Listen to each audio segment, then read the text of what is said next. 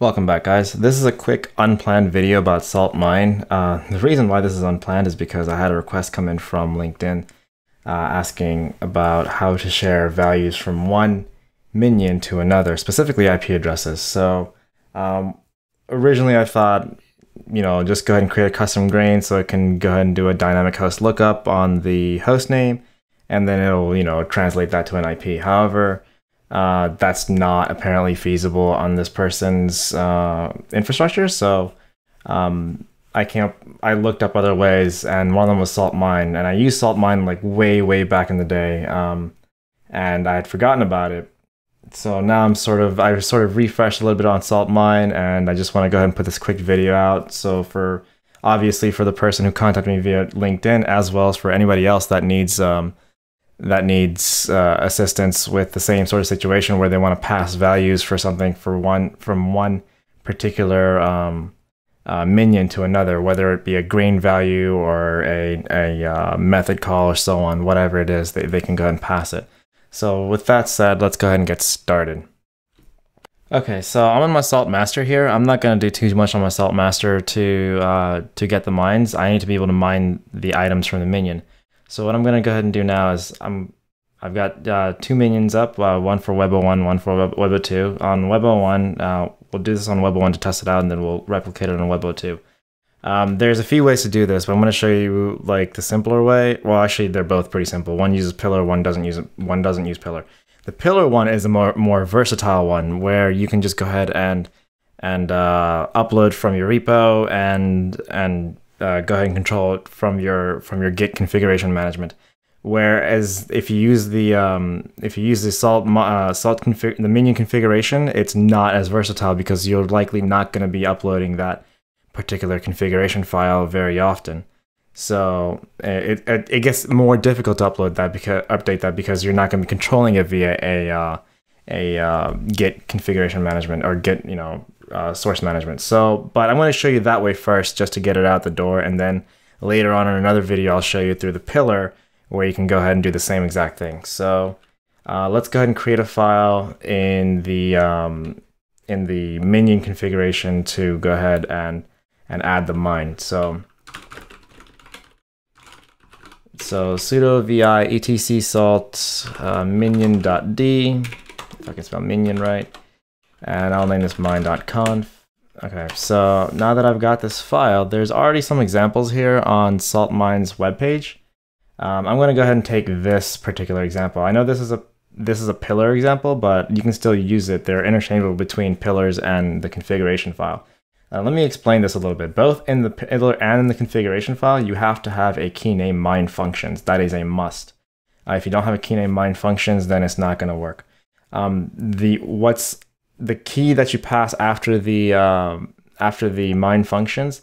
It can be sort of anything that can be called upon Salt. It can be a grains, it can be or a method, or the function method, that how you call it. For example, test.ping. You can call test.ping if you want to mine the result of test.ping. This one here is network.ip address. So we can actually use this in network.ip address, and the argument is eth0.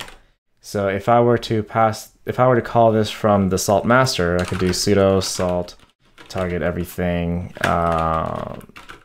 like that, and that should give me the internal IP address of the three machines that I have. However, I want to be able to mine this. Mining meaning that it's going to get stored on every minion. So like the value of the Web 01 IP address is also going to be available to Web 02 for Web 02 to use. So for example, if you have like a file, if you have a file on Web 02 that requires the IP address of Web 01, but you don't want to go and statically set it there, you can use mine to get that. And mine would, in my example, it's going to call this particular method, and when it calls this method, it returns the actual value rather than statically setting it. And when you statically set it, it gets very cumbersome because you sort of don't know what your IP address might change to. So with that said, let's go ahead and just use this particular method. I'm just going to go ahead and copy and paste this. And as I said, you need to have mine functions as the key, and then it should work. Okay, so be sure your spacing is correct. regardless whether it's a pillar or not, I use 2 spaces. 2 or 4 spaces is fine. But if it's a configuration file, I like to stick with 2 spaces. Once you get that squared away, you would need to go ahead and kill the minion and restart it. So let's kill the minion. I can't spell minion at all. And then let's go ahead and restart it.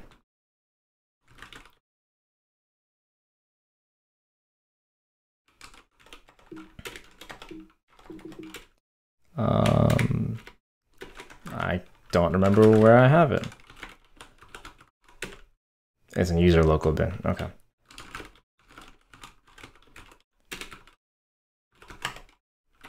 You're probably wondering why didn't I just type in salt minion, is because whenever I use sudo, I have to type in the full path because the root account doesn't have the path variable set correctly. So that got ahead and it set the, all right, so our mine should be running now. So I should be able to do a mine.get here. So sudo salt, let's go ahead and call it from every host, doesn't matter, mine.get. And we want to get the mine of, we can say every host, it doesn't matter, it's only going to return web01. And we want to get network.ip address, the mine return of the network IP address. So like so. And there it is. See, Web02 sees Web01's mined IP as this. Web01 sees Web01's mined IP as this, and the salt master minion sees the mined IP of Web01 as the same thing. And that's pretty much it. So I don't think we can narrow that any further. We can try setting it to FE0, but it's not going to return anything. So you want to be careful with that sometimes. Once you go ahead and narrow it down even further, so like if I were to say, we could say web01, we want to only get web01. It's still going to give me the same exact result because it's going to call all 3 minions to get the mined IP of web01, so I get the same thing. So I can go to, so salt target web02, give me the mined IP of web01, and then that will go ahead and do exactly just that. So that sort of, you can sort of share your IPs or whatever values you want to get from the mine between one minion of another that way. One thing I forgot to mention is that this is a static, is sort of pseudo-static. You need to set a mine interval, and the way you would do that is again in the configuration file. Now this has to be in the configuration file. You cannot set the mine interval in a pillar. It doesn't quite work like that, unfortunately. So if you were to set the mine interval here, we can go to sudo vi, yep, there it is.